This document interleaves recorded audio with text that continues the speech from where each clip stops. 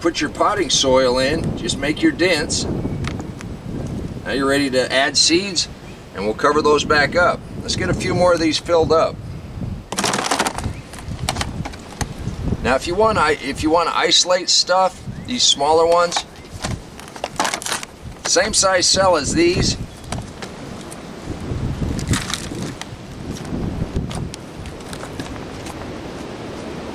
This soil is not wet, but it's not dry. It's not even really decent enough to make a decent dirt clod out of it. But some people say just shake. I like to poke it down just to make sure I'm getting some of those air pockets out. Now anybody that tells you they get 100% germination rate, I think it's a little smoke and mirrors. All right, we like spaghetti squash. I'm gonna put 2 in each one of these cells to try to get